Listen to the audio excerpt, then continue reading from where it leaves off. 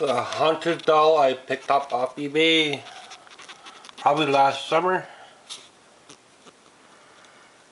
Nice outfit.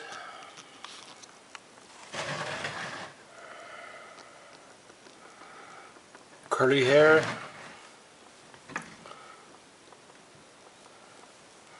She does remind me a little bit of Dolly with the curly hair. Now these dolls, when I buy them, they're priced about 50 bucks, then about 30 bucks, 40 bucks on shipping. They could go way up to 100 bucks with added shipping, so you gotta be careful. They like to add shipping quite heavy for haunted dolls. And I don't know if she has a name. I think Lily. I don't know if that's her name or not, but if I remember the name, then I'll try to write down the name on the bottom of the stand. So at least the name is there. But often the stands, they get moved around to other dolls, so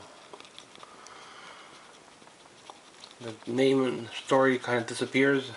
But I bought her like last summer maybe. When I go thrifting, I look for dolls as well. They don't have to be dolls like her. But thrifting, I don't get the backstory. But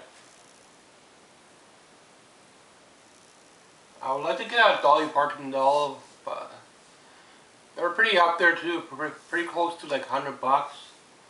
Same with these the haunted dolls.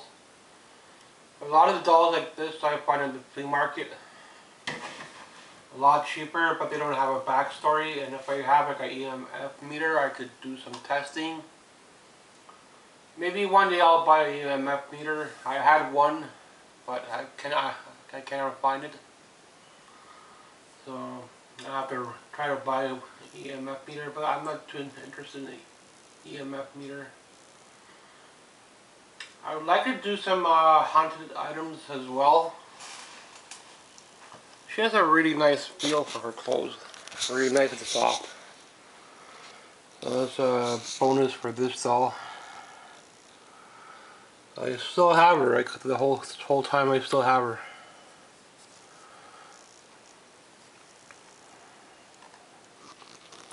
Somebody did the hair, I guess.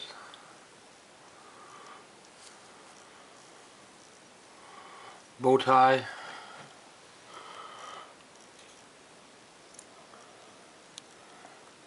With the EMF meter, you might get the light spark up. You might not, but it's nice to have it. EMF meter for any doll. Usually I just go by the stories. That's how I buy them. I'm not a seller where I have like haunted gadgets and stuff like that that I could test them with.